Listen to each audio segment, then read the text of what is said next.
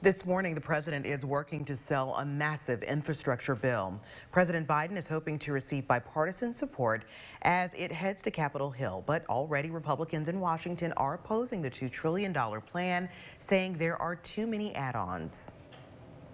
When people think about infrastructure, they're thinking about roads, bridges, ports, and airports. That's a very small part of what they're calling an infrastructure package. The president's plan calls for over $300 billion for mass transit, roads, airports, and bridges. It also calls for another $100 billion to expand broadband internet. That isn't all, though. If approved, $45 billion will go to replacing lead pipes, $174 billion will promote electric vehicles, and another $400 billion more will expand care and housing for the elderly and people with disabilities.